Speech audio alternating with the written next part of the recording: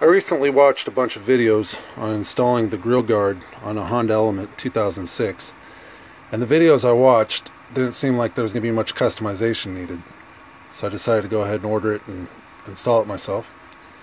And as I got into it, I realized there was a lot more needed that wasn't pointed out on the videos that were available, so I'm making this video to help those of you that are considering doing this also.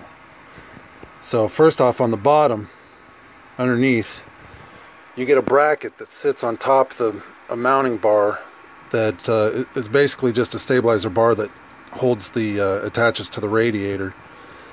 And you have to get in there and loosen the radiator up a little bit, and then you got to pry a screwdriver in there, hold the radiator up high enough off that bar so you can slide the bracket down in it.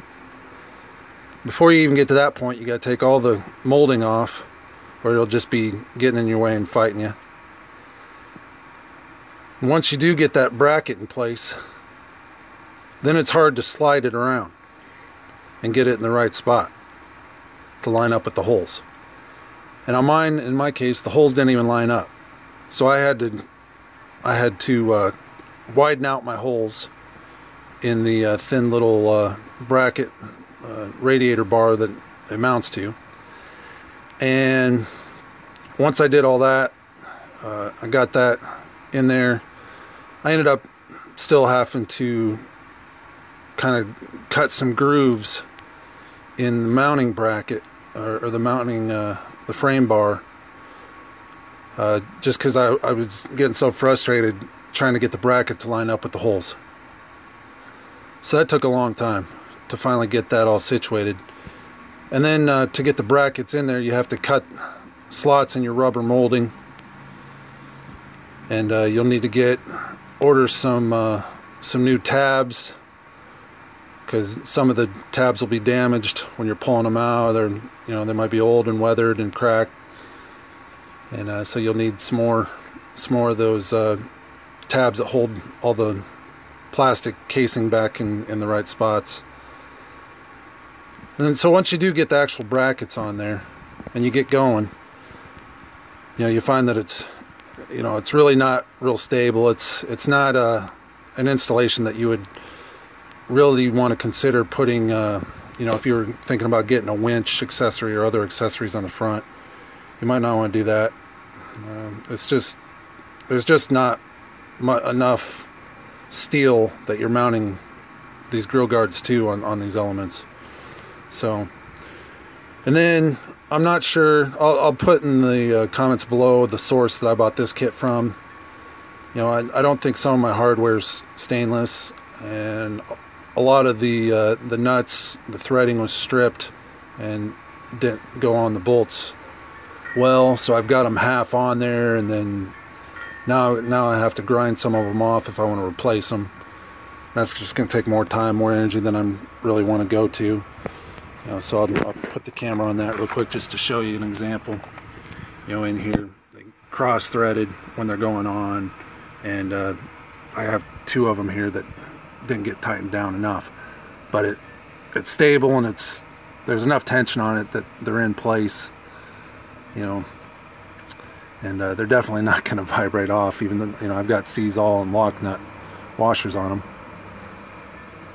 But it's just frustrating that I couldn't get it tightened properly because the hardware was cross-threaded, not drilled out right, and tapped and whatever. So you get all that on.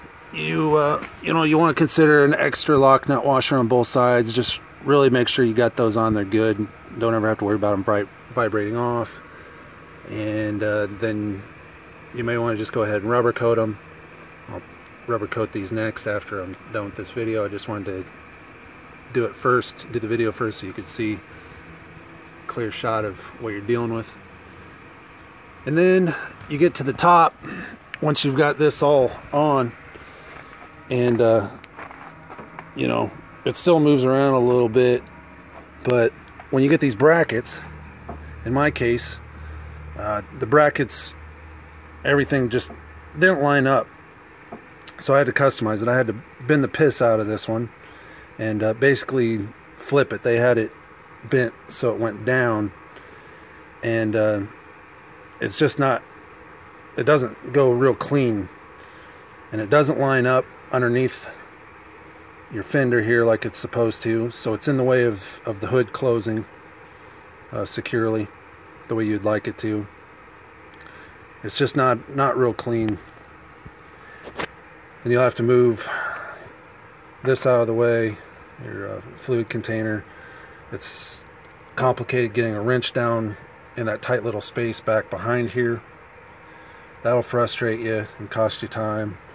And again, you know, the angle's not right on the hardware you get, and you get frustrated, and you know, there's definitely enough tension on there that it holds it, but it's such a tiny, you know, that's just ridiculous. You hit anything at all, it's just going to pop the head right off that. That's not going to hold shit. So, you know, it is what it is. But they definitely should have used a thicker bolt and a different way to attach these. So on this side, I went ahead and I just didn't want to spend any more time fighting the bracket. It pissed me off too much. So I went ahead and mounted this one the way they sell it, and so you can see how much higher it gets raised up from the pressure from down below. You know, you may get lucky and may have enough of a bend in your bottom framing and bracing that it lines up a little bit better, but you know, and again, there's an air intake here that you got to move out of the way to get your wrench underneath there. So, but there you go. Those are the key points that I just want to make everybody else aware of before you, you know, if you're considering doing the same project on putting a grill guard on your Honda Element mid-2000 models. All right. Thanks.